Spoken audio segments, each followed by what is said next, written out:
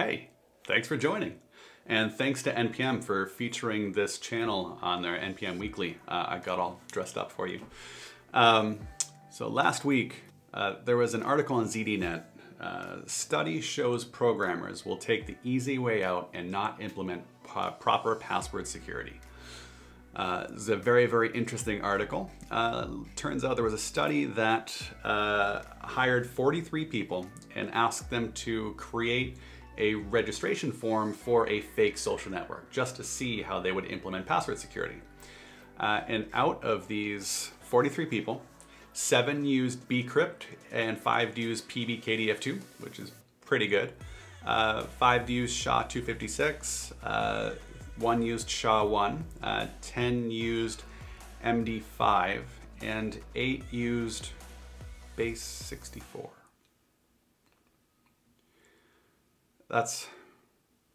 Base64 is not an appropriate password encoding algorithm. Actually, you shouldn't be encoding passwords at all. You should be transforming them in a way that prevents them from being untransformed back to the original data. The people who used base64 almost seem willfully deceptive or dangerously overconfident because that is just not an appropriate algorithm at all. 18 people also didn't even use password hashing at all. They just stored their passwords in plaintext, and those projects were rejected and told to be resubmitted. So I thought this would be a great time to talk about password security as it relates to Node and JavaScript. So let's get to it.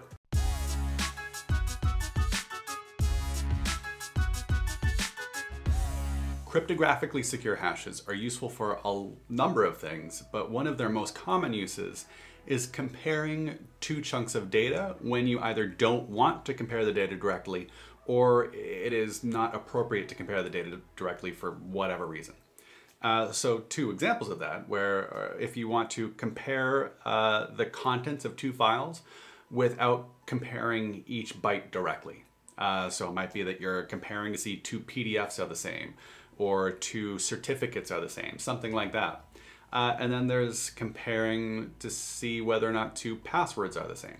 So let's say you log in on a sign-up form. You enter your password in there. You don't want to store that password in plain text because you don't want your employees in the company having visibility of everyone's password because that's just creepy and wrong for a bunch of different reasons. And when a user signs in again, you want to be able to compare the password they're giving then to make sure it was the same password they used when they signed up. Those 2 scenarios are extremely common, but there's a very, very big difference that separates them. When you're comparing files and certificates or anything like that, you want that to be extremely fast, especially if you're trying to compare lots of files or some small sets of files very, very frequently. With passwords though, you actually want that to be fairly slow. Now, that might seem kind of strange for anyone who's not embedded in that sort of space, but it's a really, really important aspect for how we protect passwords and accounts.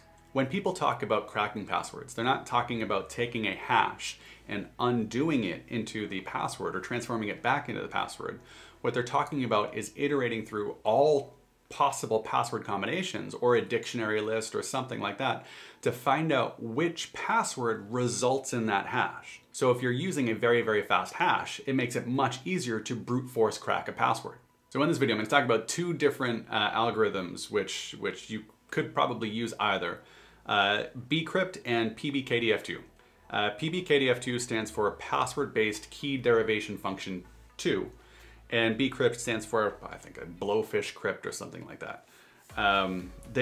Both of those algorithms embed within them the idea of having a sliding computational scale that allows a developer to choose how computationally complex the hashing is going to be in order to make sure that it is slow enough to still be useful as a hashing algorithm, but not so slow that it impedes an application's user experience. That might sound kind of strange, and it is, but I found that the best way to visualize this is to just run a program and see it.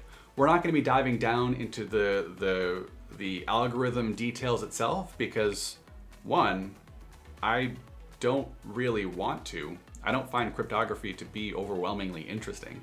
And two, I think it's actually probably better that most people don't understand the algorithms behind these things, because once you start to understand enough, it might make you confident enough to do things that you shouldn't do with cryptography.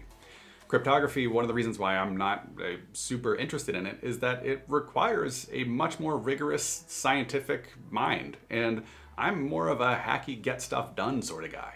And I like that bubble. That's where I stay. And I recognize my boundaries.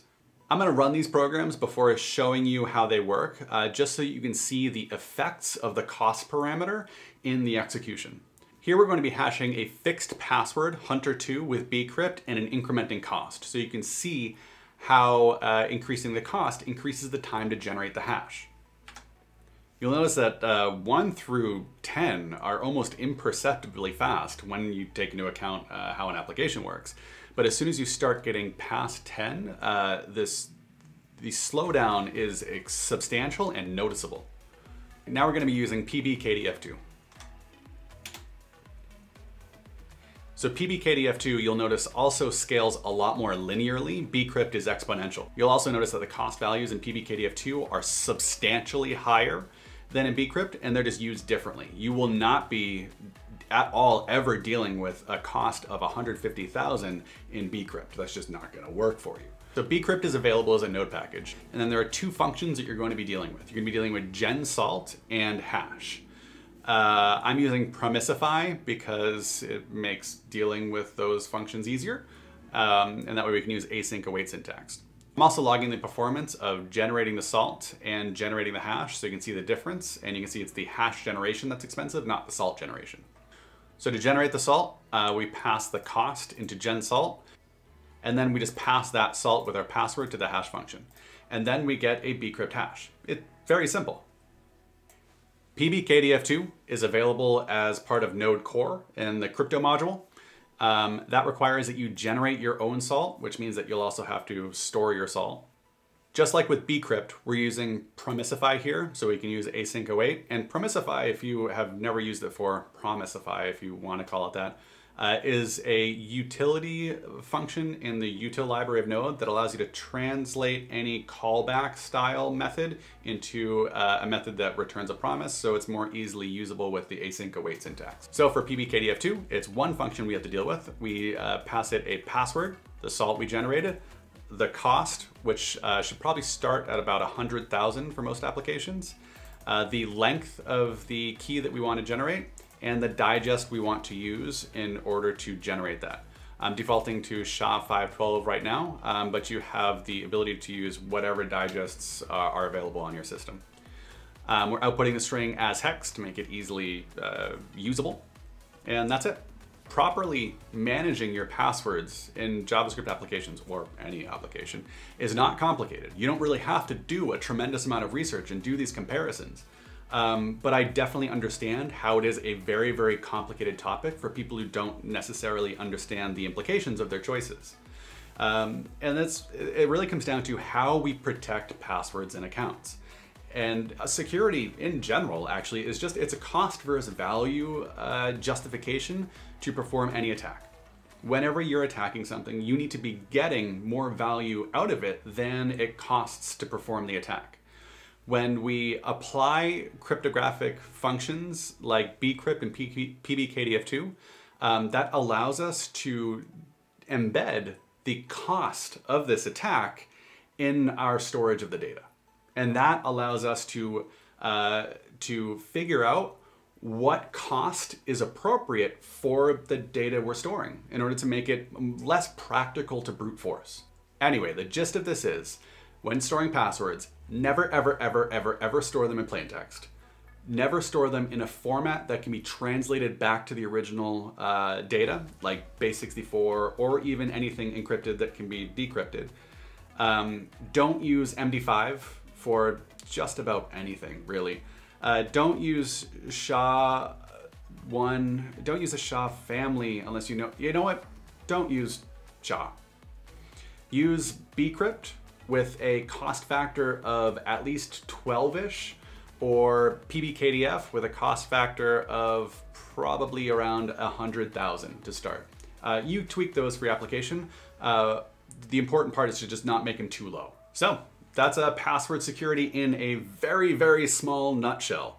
There's a lot more to it, and I might have glossed over some things that I probably should have explained a little bit more deeply.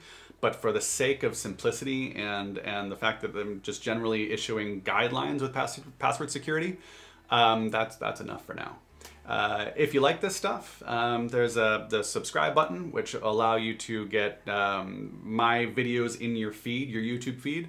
There's a like button, which is helpful. It lets me know that this is something that was valuable to you. And there's the notification bell if you really, really like this stuff and you want to be notified when they pop up again. Thank you very much for watching. I really, really appreciate all of you who actually see these things because it's a strange format to just talk to you and to have you see me, but for us not to interact. I would like to interact with you. And if you want to interact with me, please interact with me. I'm available on Twitter at JSOverson. You can send me emails at jaredoverson.com. You can leave comments here on YouTube, and I will get to every single one of them as long as they're not mean. And that's it. So thank you very much, and I'll see you next time.